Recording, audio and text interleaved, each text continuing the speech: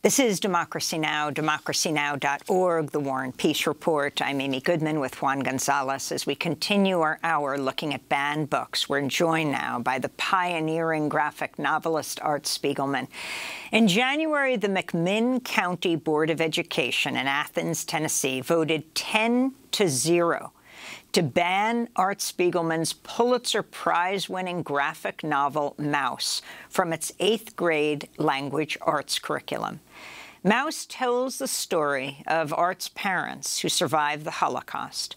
In the graphic novel, he depicts Jewish characters as mice and Nazis as cats. Mouse is the German word for mouse. The school board claimed it banned the graphic novel because of profanity and nudity. Attention around the ban has resulted in Mouse shooting to the top of the bestseller list, along with other works by Spiegelman, who is one of the most celebrated graphic novelists in the world. The ban comes amidst a wave of book bans pushed by right-wing groups across the United States. Art Spiegleman joins us now once again from his home in New York. Welcome back to Democracy Now!, Art. It's great to have you with us, unfortunately, under these circumstances, though congratulations on what often happens is that when you have a book censored like this, your book Mouse, about Mouse and about Mauschwitz, right, Auschwitz, it shoots to the top of the bestseller list. You cannot get it in bookstores now. It is hard to get online. It'll take weeks or months to get. Can you talk about, first, your response to this banning, and then what Mouse is all about for people who don't know? Well, my first reaction, and I'm still trying to get over it, is just bafflement. Because of the grounds on which it was banned. And my first response had been, well, gee, what are these Holocaust-denying crazies in Tennessee all about? And as I kind of beat it in on it more, I realized, no, they're not necessarily stupid Nazis. They're just stupid about what might work for their children in an educational context to let them understand what happened to my family. What was the second part of your question, Amy? To tell us about Mouse, to tell us what happened to your parents. Okay.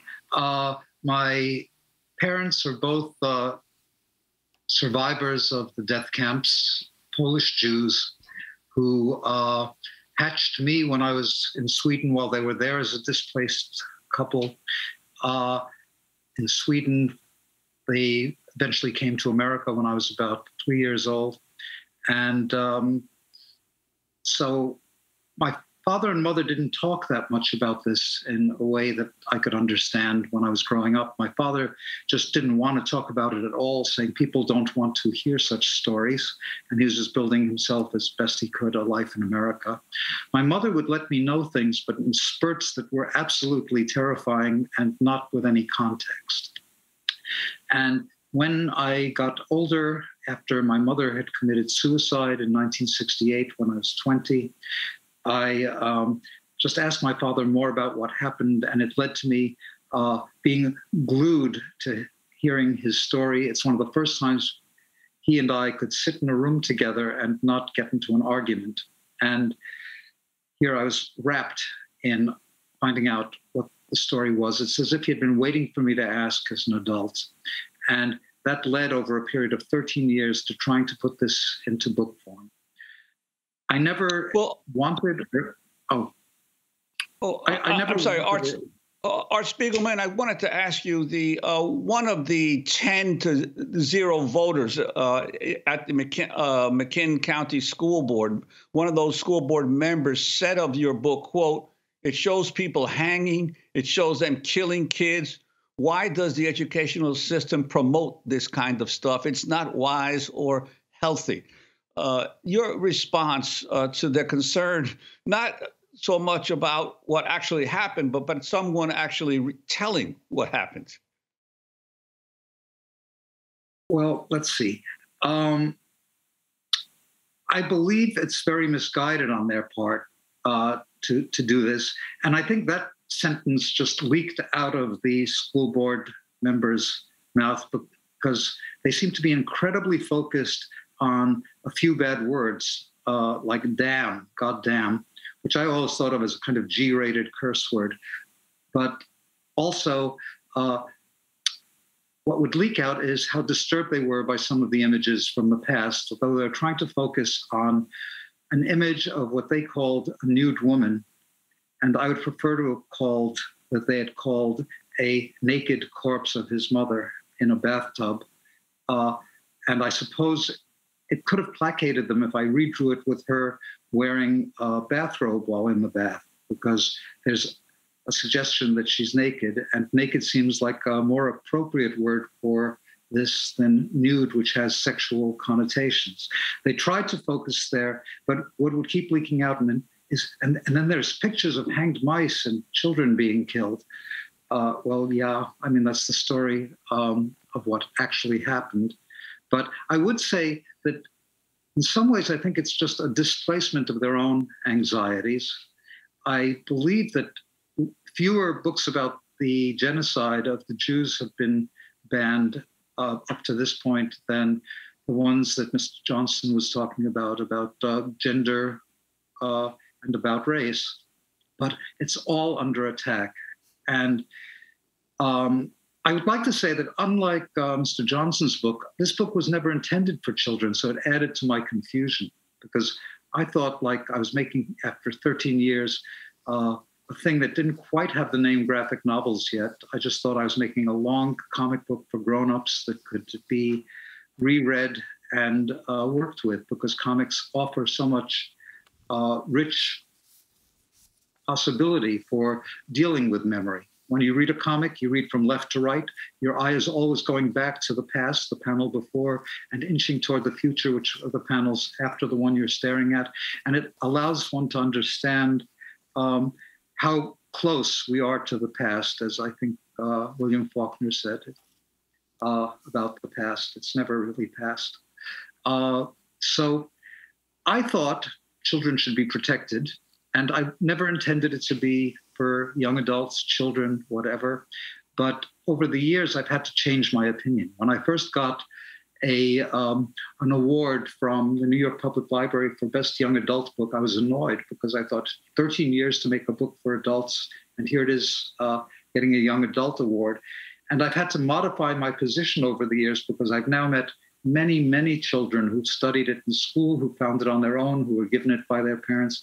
And it actually is received with a degree of real wisdom in their reading based on the people I've talked to, the young people. So I give up. It's comics are for whoever can understand them. Certainly the school board doesn't really. And I think one of the things that makes the book so powerful is exactly the part of the book they seemed to be especially concerned by, which has to do with not the past per se, but my relationship with my parents. That was my link to the past, and my unorthodox way of dealing with them. Unorthodox, not just as a Jew, but in general, being part of the underground comics world of the 60s and 70s, taboo breaking seemed natural to me. I didn't realize that one taboo among all the others was being angry at one's parents if one's a child of survivors. At that time, they were just inventing the phrase second generation.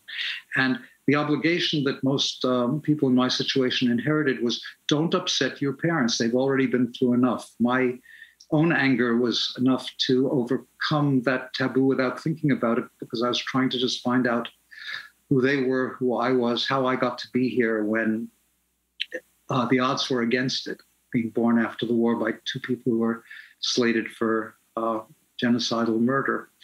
But I think it's that link of me talking with my parents that made the book better as a didactic tool than if I had intended it as such, because it allows somebody a window into finding what happened to the past among other people who also didn't experience it. And this was evidently very effective, because not everybody had a father who threw out their coat. Not everybody had a father who went through the Holocaust, but everybody had has a parent that did something equivalent to throwing out a favorite coat, because that was his way of taking control. As a result, when kids would come up to me and say, God, your conversations with your grandfather were so important for me to read. And I felt that was a real compliment, because I think at this point, I'm the one old enough to be their grandfather, and they just identified with me as the mouse-masked character in the book.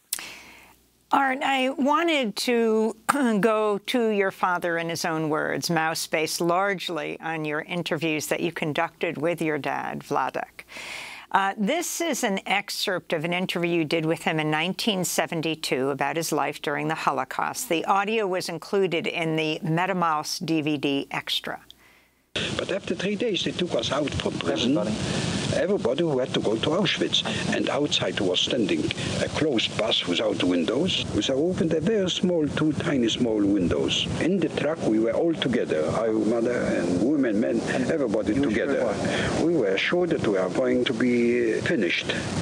We knew that we were going to Auschwitz. Oh, and you knew that Auschwitz was a death camp? Yes, but we knew that we'll go there and we'll not come out anymore. This we knew. That will gas us and burn us and all. Did you know about the showers? Yes, sure. We knew everything. Later, it was very late in season. The war started in 1939, and this was 1943 already. And we knew everything what was going on. Till 43, I was in ghettos and hiding. From 43, when they finished everything, then I came to Auschwitz. And this is your father, Vladek, explaining to you what he saw at Auschwitz when he was forced to disassemble the gas chambers. Hadn't they heard about the showers before? They had, but this I have seen when I came over there, how it worked. I have heard much about it, but now I have seen everything. I am telling you only this, what I have seen, what I went through. Not this, what people were talking, rumors and other things. From there, it was a little corridor. You went into a shower room. It was a big, big shower room full of showers, maybe 100, maybe 150, maybe 90 showers there. From the ceiling down, it looked like the showers that are coming out water. And the door, it was hermetic closed. It was a very heavy door, and it was covered with some insulation. But when the people went in there, they closed the door, and the door had also a little window in the middle to look in there to the shower room. So people went in there with the soap and the towel, and they waited for water that would come up from the showers. But instead of the water came gas, poison gas. It poisoned them from half an hour till 3/4. And the German, they looked in there through the window until everybody is dead. That's your dad, Vladek, talking to you back in 1972.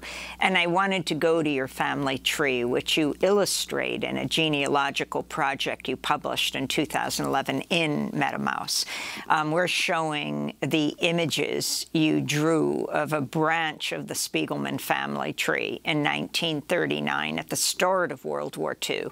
And then the second image shows the same family tree at the end of World War II, with almost all of the names now missing. And you dedicate Mouse to your older brother, who you never met, who did not make it out of the Holocaust.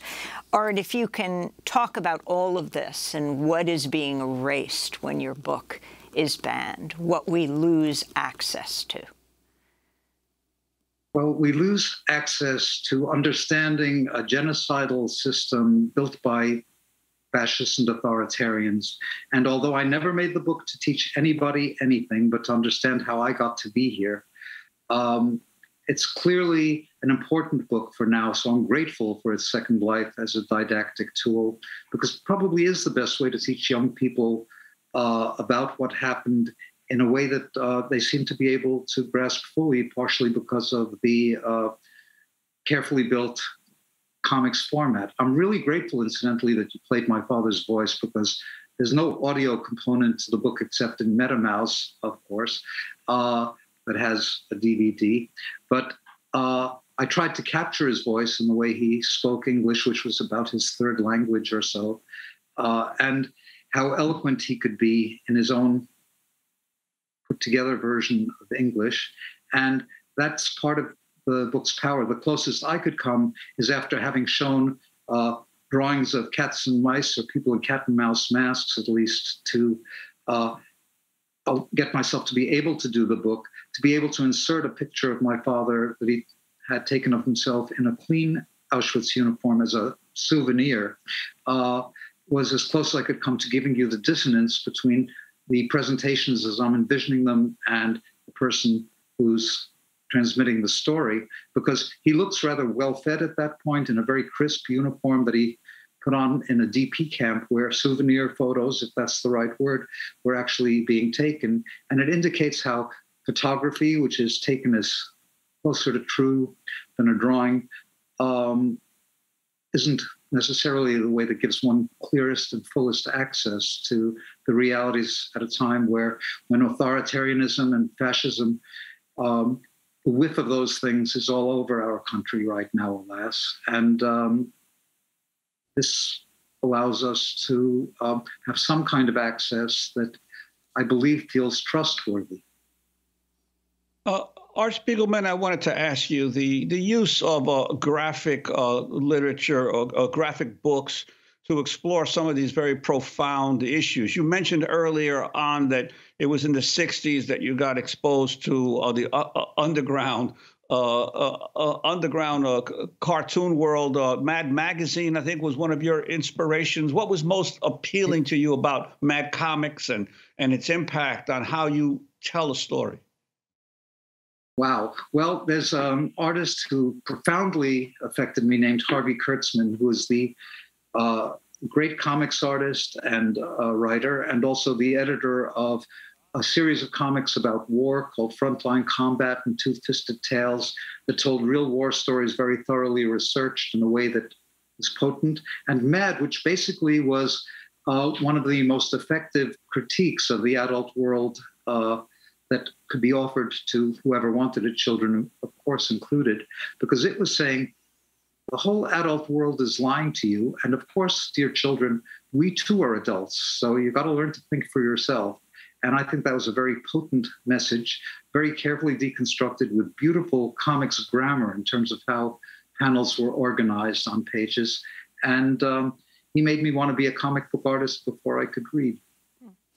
I'm wondering your thoughts on ABC News suspending the comedian and actor Whoopi Goldberg from The View. I mean, it was an amazing moment on The View because she's decrying Mouse being banned in Tennessee, but did say it wasn't about race, the Holocaust. It was about man's inhumanity to man. She afterwards apologized and said she now understood, Hitler talking about Jews as an inferior race. Your thoughts that that's the fallout from the banning? Well, I believe she should have been left on TV, especially after she apologized. But in any case, because I think in this age, we're all adult, including Whoopi Goldberg. And I think she had conflicting images of where we're at right now, in the sense that somehow us Jews have become honorary white in this moment. And that allowed her to get a bit confused about where the issues really are. And I got to say, I'm a First Amendment fundamentalist, and therefore not as upset about the, I don't know, I hate using the word, but for now, let's say cancel culture as a way of redressing the great wrongs that Mr. Johnson was talking about in your previous segment. But it's all kind of ball of confusion, like the attempts to ban Huckleberry Finn over the decades by Mark Twain, where actually Jim is probably the wisest and most fully realized character in the book. And I think Mark Twain must have been aware of it. He wrote it.